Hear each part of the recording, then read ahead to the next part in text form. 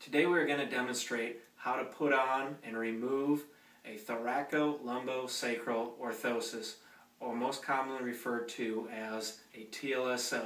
Before we begin our demonstration, there are a couple things to take note of.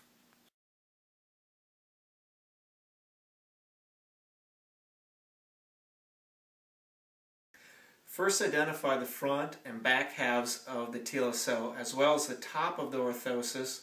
There should be identifying marks such as top front or simply an arrow pointing to the top.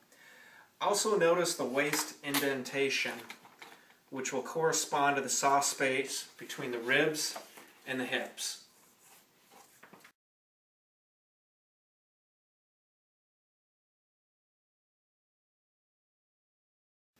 When applying a TLSO to a patient with spinal precautions, you have to use precautions. Some of that is you have to roll the shoulders and the pelvis in the same plane. The suggestion for doing that is to lock elbows with their opposite arm from the side you're standing on and to have them raise their knee and tilt. So I would do it like so. I would lock elbows and then I would tilt their shoulders and their pelvis in the same plane, and then I would feel for that soft spot between the ribs and the pelvis, and then put your corresponding indentation on the posterior section between there, and then I would lock elbows again when you roll them back,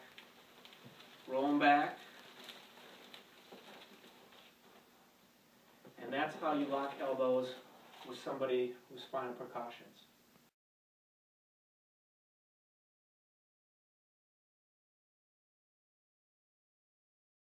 After you have log rolled the patient and they're on their back, you want to make sure that the indentation is in that soft spot between the ribs and the pelvis.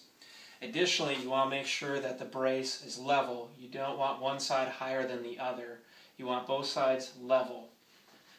After you do that, you can apply the anterior section.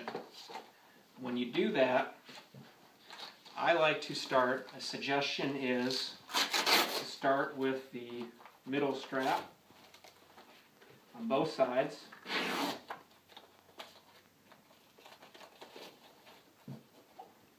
And then it doesn't matter the order if you do top or bottom as much.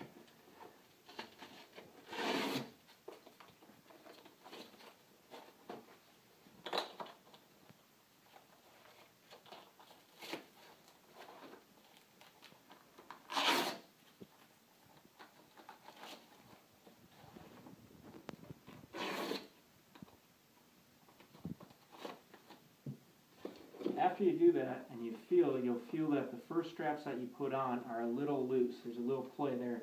So you can come back to those and tighten those down.